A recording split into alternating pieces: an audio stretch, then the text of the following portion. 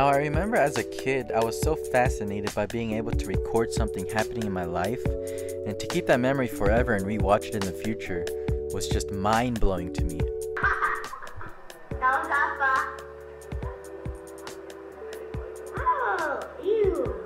In fact, I enjoyed being in front of camera growing up, but when I actually started to be the one filming, I was instantly hooked.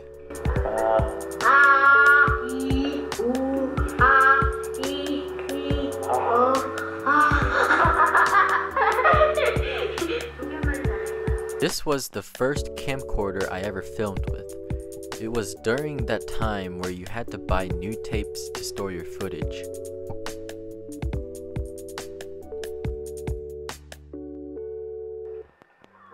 Although it was my dad's, I felt like I used it more often than he did. Got to the point where my dad actually bought me a camcorder for my birthday. And I still remember that day being at the Best Buy store, getting super stoked about just using my new camera that had 6.1 megapixels, and I had no idea what that meant. All I knew is I just knew how to turn it on and record. Bye-bye. Today was February 26th, 04. Morning time, 10:16 a.m. Bye. That's it. Bye. Ever since then, I just wanted to film all my experiences and just get everything on camera, whether it was something silly, fun, or just boring.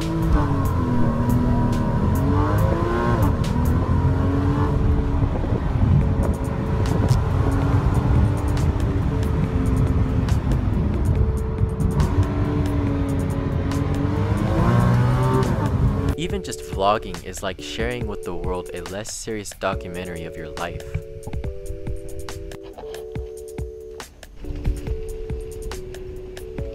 So pretty much there's a lot of things you can do with filmmaking. Tell a story, capture what the human eye can't see, or simply to just express emotion. It's all what you want. It's your vision, no limitations, and that's why I freaking love it. Happy birthday to you. Yeah. 이렇게 재미있하고 로. 안 들어오겠어? Hey! 이렇게 해가지고. I had some trouble with my baby, and this is what the gypsy said. The gypsy cried.